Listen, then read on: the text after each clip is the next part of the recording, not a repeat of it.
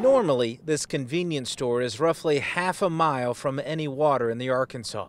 But as dusk was approaching this evening, so too was the river. So much so, the closure of Highway 69 seemed imminent. Trying to get our stuff out of here, we had to be safe than sorry. Jackie Green, one of several residents seeking higher ground from the Riverside Mobile Home Park. You ain't got to worry about nothing, just slowly get your stuff out and trust in God, He'll do the rest. 2 days ago, there was no water on this street. Now it's 3 feet plus and rising. It has changed a lot. We first met Eric Griggs earlier this week when he was a bit more optimistic about how high the water would get. The estimated figure is that we think that it will not come up to this home. And indeed, when we flew our drone on Wednesday, there was water at the edge of the community, but still plenty of room for hope.